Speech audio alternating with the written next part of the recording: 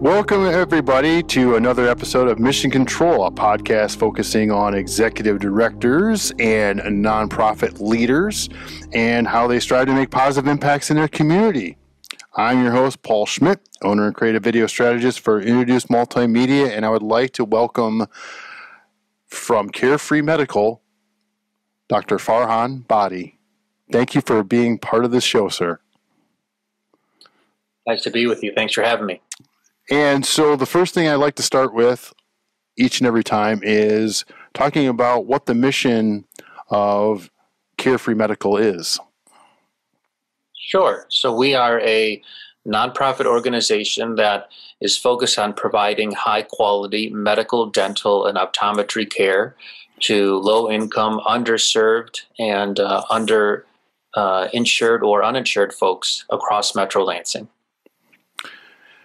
So how did you come to be a part of Carefree? What was the journey? So my journey actually started when I was in medical school. The founder of Carefree, Dr. Barry Saltman, came to MSU and gave a sort of a guest lecture about who he was and what he was up to. And at that time, Carefree was about 4 years old. And I was pretty sick and tired of reading books all day long. So he said, I'd love for you to volunteer. And I signed up. So I started coming to Carefree about once a week during the late end of my first year and then into my second year of medical school. Practicing how to interview patients and, physical exam skills. And I fell in love with it. And Dr. Saltman kind of turned into the grandpa that I never had. So we became very close, and about 6 months into that, he said, "You know what, son, I'm not going to be around forever, so how would you like to have this place someday when you finish?" And at that point, I still had at least 5 years of training left to go. But we committed to each other very early in the process. Oh, so he already had that in place. Because I was wondering how the transition from him to you went. I mean, I know that he's passed on, but that transition was smooth, or It was incredibly smooth. So I graduated my residency training in family medicine on June 30th of 2015. And July 1st of 2015, I became CEO and medical director of Carefree Medical. So the very next day, July 1, I hit the ground running. And we had a lot of time in between, my second year of medical school, which was 2007 and 2008. We had a lot of time to plan our transition so that when I completed my training, I would be ready to go. The staff already knew who I was, the staff who was there at the time. And I had helped bring in, a new office manager to help manage the staff back then. And the board of directors was already on board with me running the organization. Dr. Saltman was in his early 70s at the time, early to mid 70s, actually. Mm-hmm. And so we got started right away. That's incredible. Now, when you mentioned that when you started with Carefree that you fell in love with it. What was it about it that you fell in love with? So I think what's most fulfilling about medicine to me is the service component. To be able to make such a big difference, such a big impact on the lives of people. I mean, many of our patients went much of their entire adult lives without access to healthcare. And then they got health insurance for the first time through the Affordable Care Act, through Obamacare, when Michigan adopted Medicaid expansion. And so now all of these people that didn't have anything, now they've got Medicaid. And so the vast majority of our patients are overwhelmingly thankful, grateful for the services that they have. They feel very happy to be able to have their chronic medical conditions appropriately addressed, and so there's a lot of fulfillment in that for me. I could have been a doctor anywhere. I could have started a private practice in a rich suburb, and those folks need doctors too, don't get me wrong. But for me individually, it very much aligned with who I am and what my faith teaches me to do, which is, really focus on service to others. And so it was a perfect opportunity for me. I mean, that's awesome. And then also, what I know that you said that you had things in play for the transition, and you worked for several years on developing that type of structure. But once you went into the role of being the CEO, what things did you want to? What new goals or what new things did you want to move into implementing first or expanding to, anything like that? What were the new things that you wanted to hit the ground running with? Sure. There were a lot of opportunities for growth. Dr. Saltman started Carefree in his retirement, and there was quite a bit that a young graduating physician could take on that a physician at the end of his career was unable to take on. So my goal was to expand the scope of our clinic and of our organization, really, not just the medical clinic, but also the dental clinic and our optometry clinic, and to expand our footprint in the community. And we've done that. Carefree, when I started, or when I took over, didn't really take care of children, but now pediatrics is a big part of my practice. I love taking care of adults and children and the whole family. That's why I went into family medicine, because I can take care of the parents and the children from birth all the way through old age. And so we've really expanded the number of children that we see. And when newborn babies are born at Sparrow and they don't have a clinic to follow up with, Carefree is at the top of that list that parents call from the hospital. Either hospital, both Sparrow and McLaren, they send patients to us, and we get probably at least one newborn baby per week from the hospital. We've also expanded the breadth and the depth of the mental health services that we provide, because mental health is a huge passion of mine. And in the patient population that we serve, their access to mental health care is so limited. And so if they don't get the help that they need in primary care, they're not going to get it elsewhere, by and large, unless they're severely mentally ill, in which case they can get into the community mental health. But otherwise, it's really, really challenging to see a psychiatrist when you have a Medicaid insurance card. And even folks with commercial insurance have a really long wait time to get into psychiatry. So the more that we can handle ourselves, the better service that we can provide for our patients. So we do really complex psychiatric conditions here that you might not find in your traditional family practice setting. I take care of patients with schizophrenia and bipolar disorder, personality disorders, in addition to the run-of-the-mill anxiety and depression. And I think we do a really good job of keeping people stable and empowering people to reach their full potential and be able to do things like get a job and keep it because they're emotionally healthy. And so one of the things that I like to say is that Carefree is in the business of economic development, because we are powering that engine locally by keeping the workforce healthy, by allowing them to get their diabetes under control and get their blood pressure under control and get their mental health under control, so that they can become productive members of society once again.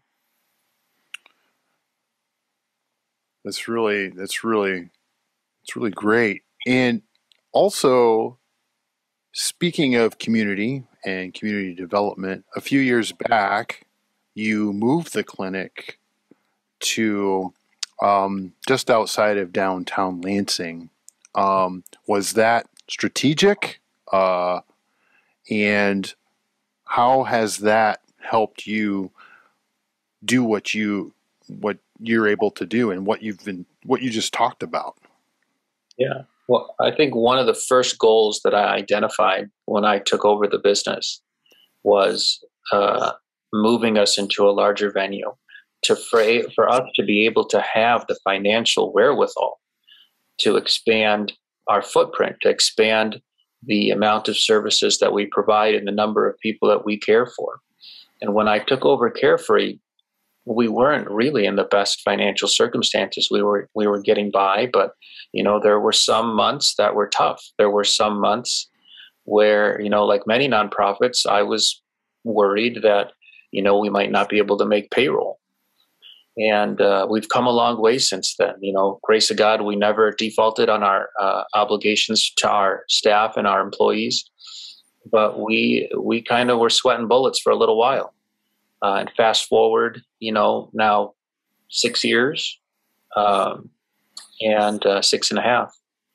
And we have the flexibility to do things like, strategic planning and investment in our infrastructure and moving into a new building where we tripled our square footage by moving into this building. I had 7 patient rooms in the medical clinic in the old building. And now I have the capacity for triple that here. And our dental clinic also is much larger. It's a state-of-the-art clinic. We're very proud of the way all of our clinics look, because when you walk in, you don't feel like you are in a underserved clinic. You feel like you're in a modern-day clinic. You wouldn't know that it's Carefree Medical. Some folks attach a stigma to the type of work that we do, but when you come to our clinic, you feel like you're in any other doctor's office that you'd find anywhere else, whether it's Okemos or what have you. Our facilities are really welcoming and really nice, and that was what I wanted, because in our old building, we made do, but it wasn't the most welcoming facility. It was the best that we could do at the time with the resources that we had. But now we've really modernized our facility, and with that, we've been able to expand all the types of services that we provide, and the number of patients that we're providing care for has also significantly increased as a result. Do you feel that by potentially, if you stayed in the old building, let's say, that actually, or staying in the old building stifled maybe some type of progress, growth, other than physical, but maybe even the fact that you'd be able to provide more stuff for more people, and that generate revenue? Of course. I mean, we only had 7 rooms, so I wasn't able to do things that I wanted to do. I wanted to hire a new doctor, but I didn't have the rooms to put her in. Right. I didn't physically have the space to bring in a new doctor, but by moving into this building with the wonderful help of our board of directors, which is very supportive of our organization and of me as an individual, by moving into this building, we were able to bring on a full-time doctor partner for me, Dr. Lubert, and she's been great. And so having additional providers allows us to serve additional people. It's very simple. And the need for our services only continues to grow. And so we are, and we've been the second largest safety net entity in the entire county, second only to the Ingham County Health Department. And so we're very proud of and humbled by the opportunity to do the work that we do. And we're looking for continued opportunities for growth. We're in the process of applying to become a federally qualified health center, which would entitle us to federal funding for the first time. Currently, we don't receive any federal funding, but once we get that designation, God willing, then by summer of 2022, we will have that designation, and we'll be able to have even more potentially financial flexibility to hire another provider, another physician or nurse practitioner or PA to help us serve even more people. Now, being the CEO of Carefree, as you're also on staff with Sparrow. I am. So I did all of my training at Sparrow. Even when I was in medical school at MSU, I did all of my clinicals at Sparrow. And then I did 3 years of family medicine training at Sparrow and then graduated. So I'm well tied in with Sparrow. I should say, however, that one of our largest corporate donors is McLaren. And Carefree really appreciates the support that we've gotten from both hospitals. And they do partner with each other to help us, because by supporting Carefree, we're supporting them. It's much more financially effective. It's much more cost effective for us to provide care to patients than it is for those folks to end up in the hospital ER, where they eat up time and resources, and it's so much more expensive, many-fold time more expensive to receive care in the ER, especially primary care, than it is here in a clinic like mine. So it's a mutually beneficial relationship. Yes, I'm sorry. No, and that being said, I do still work at Sparrow. I'm a pediatric hospitalist there. So, when children are sick enough to require admission to the hospital, I'm one of the doctors who takes care of them. I do that job kind of as a second job on the weekends. So I work per diem. And so on average, I'll work 1 or sometimes 2 weekends per month in that capacity. I was wondering how you're able to fit that all in. That was, I was like, oh my gosh. Oh, he must have an extra day. No. So that's awesome. And so with the McLaren partnership, is that part of the community partnerships that you're talking about that help you develop? Absolutely. I mean, that was actually one of my early ambitions when I took over Carefree, was to expand the partnerships and to create new partnerships in the community, mutually beneficial partnerships. So we went to the city of Lansing, Mayor Bernero at the time, who started a grant annually that the city of Lansing gives us to support our clinic. And that grant has continued to this day under Mayor Shore. I met with leadership from Sparrow and McLaren when I took over, actually even before I took over, to request a member of their executive team to be on our board of directors. And that has happened. So we have board representation from both of the local hospitals, as well as, board representation from many other community partners. And that's how you get it done. It really does take a village. And we've got a lot of good people in Metro Lansing who care deeply about the health and well-being of everyone. And so we've been very fortunate to tap into that goodwill and help our business grow so that we can help even more people. And speaking of helping folks, I mean, the pandemic really probably tested a lot of things that you put forth, as well as tested some things that you probably didn't expect. So talk to me a little bit about some of the peaks and valleys that you experienced through the pandemic, what you were able to try to, I know that the pandemic phrase of the pandemic is pivot or whatever. What are some of the things that you had to do near the beginning, and what you had to implement to try to curb some of this? So of our 3 clinics, medical, dental, and optometry, our medical clinic never closed because we were an essential service. We were in the business of keeping people healthy and out of the hospital. And that was vital because hospital beds back then, and unfortunately even yet today, are a very precious resource. And so we were highly motivated to keep our patients with diabetes, to keep their blood sugar under good control, to keep people's blood pressure under good control, to keep people's mental health under good control, so that they wouldn't get sick enough to require hospitalization and take up a hospital bed that could otherwise be used to take care of someone suffering from COVID. So we never closed. Now, we did, for the first month and a half of the pandemic, very early on, transition to a heavy telehealth model where 2 out of our 3 full-time providers, Dr. Lubaire and our nurse practitioner, Amanda, they were conducting essentially all of their visits over telehealth, over like video chat.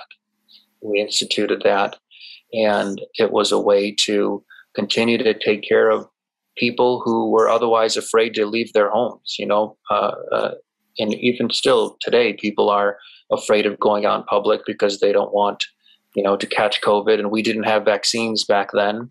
So there was a lot of fear, and people didn't want to come in, some of them.